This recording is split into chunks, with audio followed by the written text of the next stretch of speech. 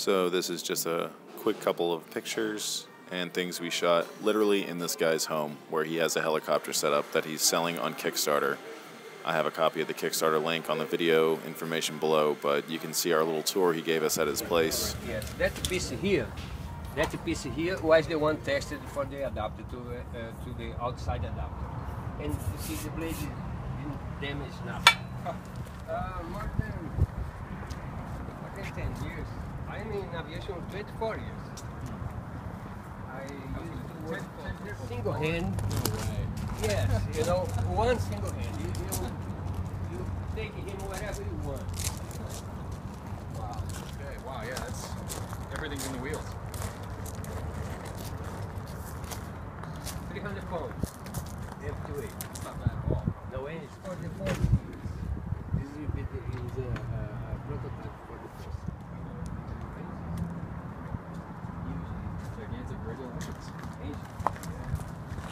So that one is the UAV. This is like the Dragonfly, but it's the UAV. Oh wow. Yes. You fly with the iPad, like very. It's a little dirt, but we can watch. Move them for have a feeling. You know how. Oh wow. Yes, the response. Responsive. Yes, the response is amazing.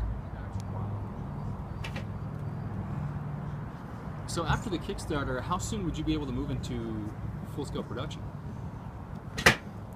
There's nothing there. Wow. That's cool.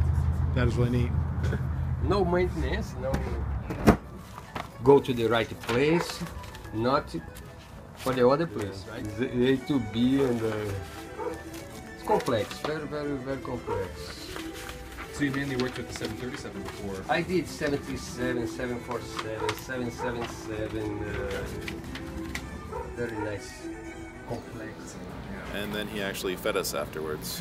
But the overall story here is that he's selling these things for about $140,000 is his price point for this first edition. That's the Dragon 1 you're looking at there.